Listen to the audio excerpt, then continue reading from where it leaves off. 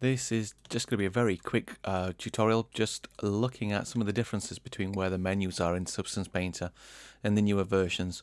This was just a request by some of my students who couldn't find anything, so just to look through the very basics of this. So this isn't a Substance Painter tutorial, just looking at some of the differences. So before, in Substance Painter, we used to have a lot of the menus up here, a lot of the icons up here and the tools up here. These are just all now down this side.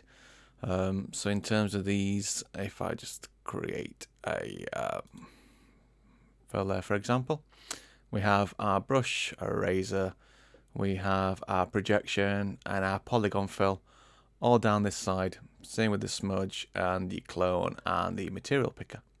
We also have the Substance Share website, the ability to go into Photoshop, and our resources and substance source as well.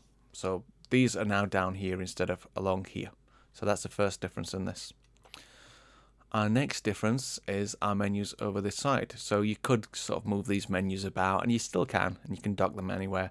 But most of the menus are now over to the right hand side in Substance Painter. So the first sort of big one that a lot of my students have been missing is this texture set settings, where you go in and you bake your textures. So this is now docked at the side of the layers by default, just over here. So that's where that is. So sometimes that comes up by default. Your layers is obviously just next to it, and the layers is exactly as it was. Same with the properties. The properties down here.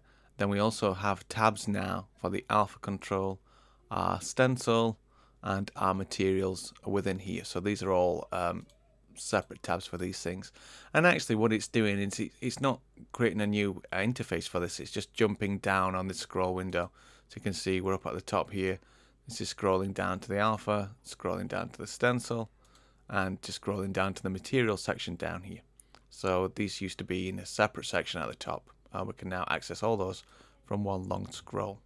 So it's just been aware of that. The other menus are hidden away down the side. So in here we have our display settings. So if you want to change the environment map, we can go in and change that here now. And we have the environmental opacity, the exposure, and everything else that we had. Rotation as well.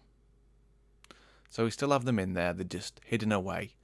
Same kind of thing with all the shadows and everything else that we have for the display settings. And then we have the camera settings, excuse me, and the viewport settings. And again, these are just quick anchors to the menus, although it is one long scroll box. So I can close this down. So that's just on there. We can click on this. We have our shader settings. So actually changing this shader itself, if we need to switch between different shaders.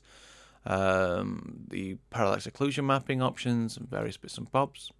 We have our history down the side, and we also have our log down the side there as well, with everything that we've got in there. And that, to be honest, is pretty much that. The shelves are still at the bottom, and we still have all our sections in there, exactly the same within this section.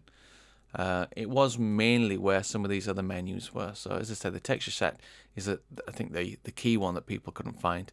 So just at the side of the layer, and then just with the material settings as well, being able to get to these with this long list, or just being able to click on the individual ones to get to those. And I know a couple of my students couldn't find the Polygon fill tool, so this is now over here. And we've got our options for this straight up in the Polygon fill. And I think that's pretty much it. So that's just a very brief look just at being able to use Substance Painter and its new design, its new layout.